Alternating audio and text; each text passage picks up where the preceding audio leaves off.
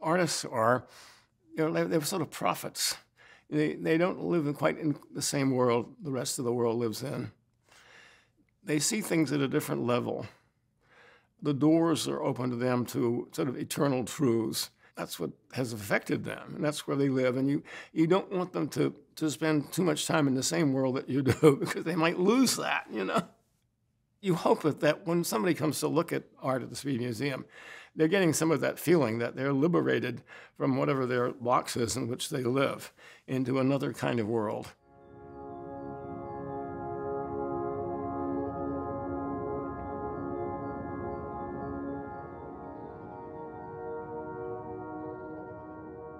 There's a sense of mystery of why I'm collecting, How did this all happen?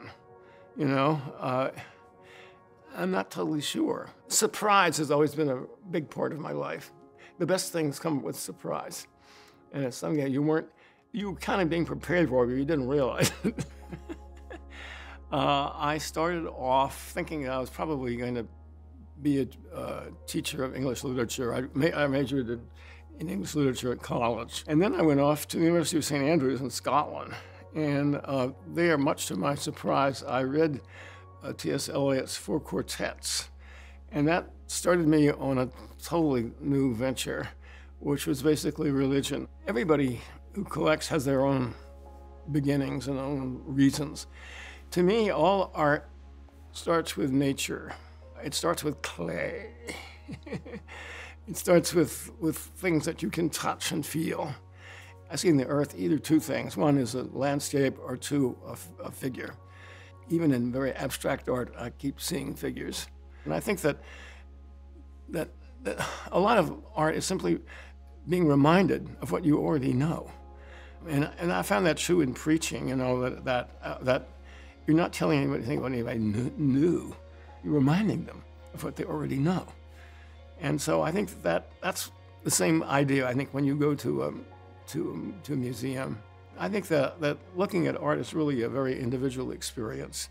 You have to take time to let it sink in, to connect, I never really started collecting until really Mary and I sort of started it together. And so that became a passion for both of us. So this is how it started.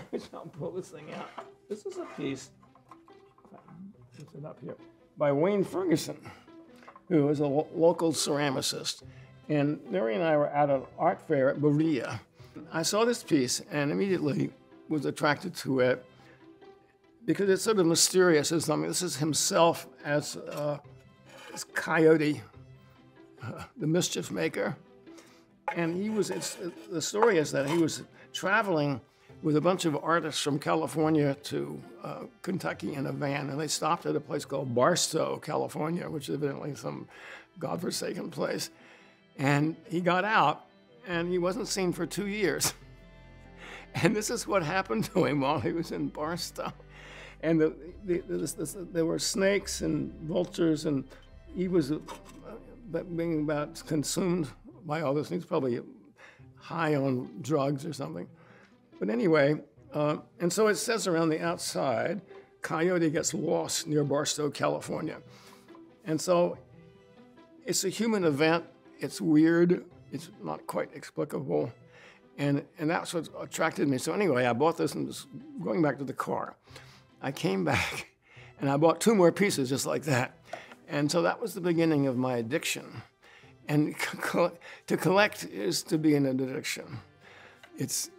I bought several pieces here and there.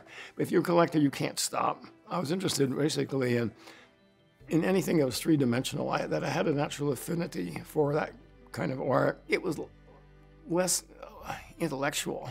It was more sort of feeling, And then we moved more and more towards bigger things and more three-dimensional things. And so I realized that what I really was after was sculpture. All the art that we bought was to be lived with. I wanted to be able to see it every day. I mean, when I get up in the morning, I walk around the house and watch the light on different pieces, and so they become like friends in a way.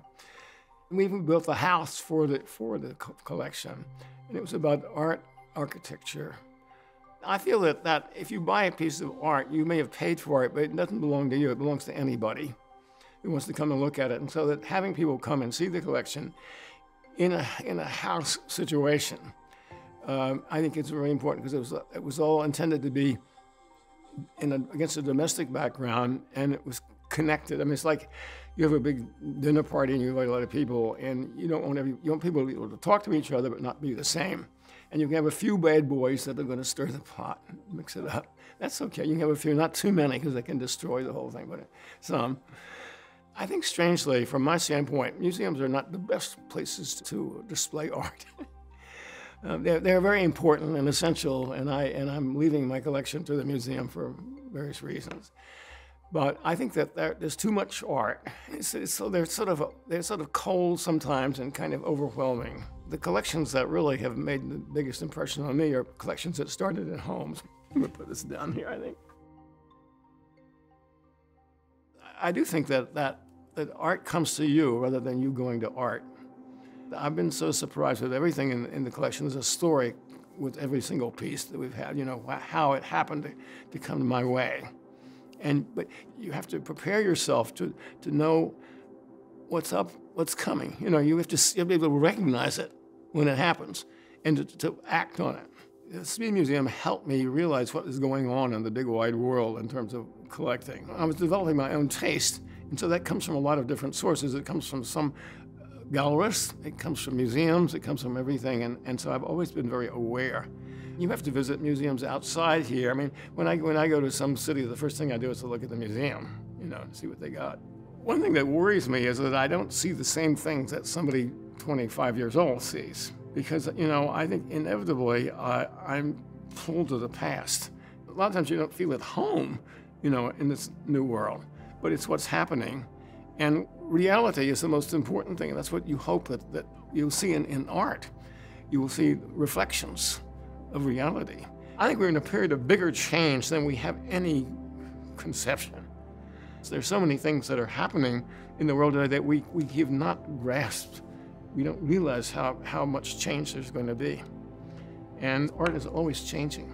If it's really good art, it can be used in different ways, And so when you take it out of this context, it'll be used in totally different ways at the Speed Museum. And so that's going to get melded into the total collection of the museum. And it's not the things that the curators would necessarily have bought.